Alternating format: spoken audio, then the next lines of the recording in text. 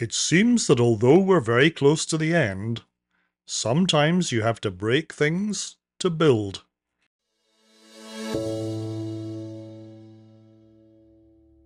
The early light on the east end revealed ironworkers busy refurbishing the steel supports that had been removed from the east abutment.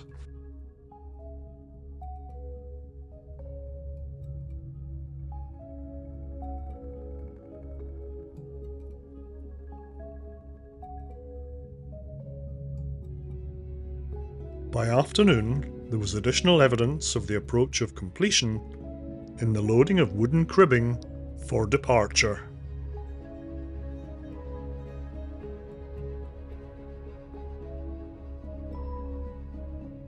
As an interesting aside, it was noted that reflectance testing of city signs was also taking place, and completely unrelated to the bridge work.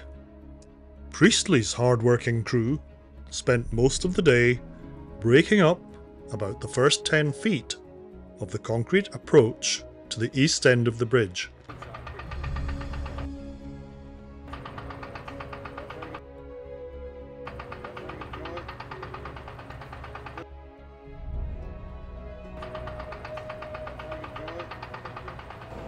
Concrete waste resulting from the work would be dumped. The work progressed steadily throughout the day.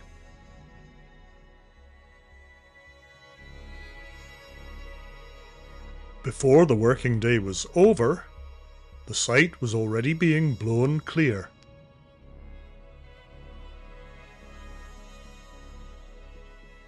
The next steps for this area are unclear, but time will inevitably tell. But these were not the only activities of interest today. There was a significant representation from Western Mechanical on the west end. It's likely that they, with others, were making preparations for the periods in October and November that the bridge will temporarily be removed to allow the flow of marine traffic. Some structures are already evident. It will be interesting indeed to see what the next day or two hold. There is a considerable expectation that the bridge will be open for traffic on the 30th of this month. The weather forecast is not favourable. We will just have to wait and see how things go.